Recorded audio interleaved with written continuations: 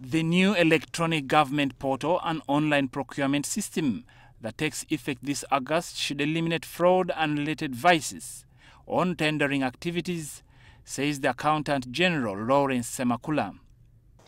We are currently under pilot, where we are bringing on board 10 entities this month of August, and we are hoping that by January we should be able to roll out to all entities. Because one of the issues that has been highlighted in the procurement process are the manual processes and then the interaction.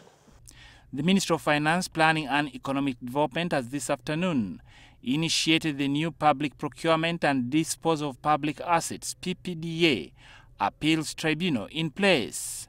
The values of the tribunal are values that many of us appreciate. Values of integrity, professionalism, transparency, accountability.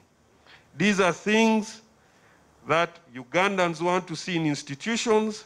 These are values that must be brought to bear in resolution of disputes. The outgoing PPDA Appeals Tribunal says their term has ended without backlogs on procurement-related contestations. Their contracts are in billions of shillings.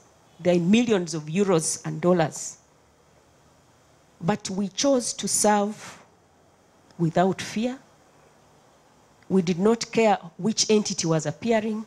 Successfully determined 113 applications and the 12 references with no incidents of case backlog. Reina Ojan, NTV Business.